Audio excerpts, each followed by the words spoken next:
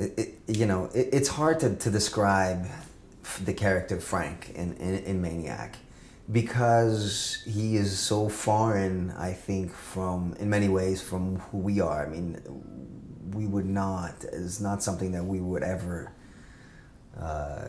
do, the things that he does.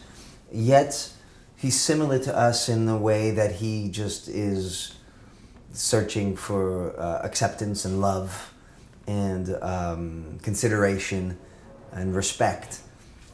And these are elements that make him human, and these are elements that are intense, especially when he sort of expresses himself in such a violent and horrible manner.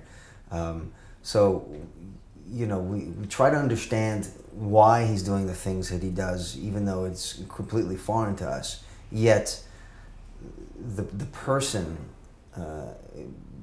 behind all of this violence, I think we can connect to, because he's striving to just be a normal guy, to have a normal life, and yet something in his past has driven him to this place.